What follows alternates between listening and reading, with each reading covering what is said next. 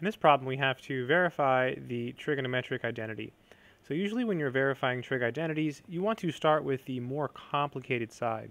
So let's go ahead and do that. So the more complicated side is obviously the left-hand side. So we'll start by rewriting that. So we have tangent of x, parentheses, tangent of x,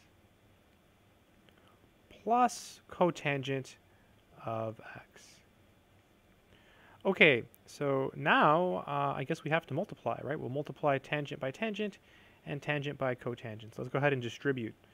So tangent times tangent is tangent squared.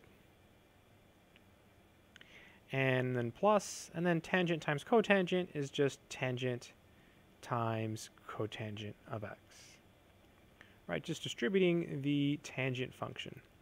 So this is equal to, well, I think we'll leave tangent squared as it is alone. And then cotangent is equal to 1 over tangent. So let's go ahead and rewrite it that way. So this is tangent of x times, and this is 1 over tangent.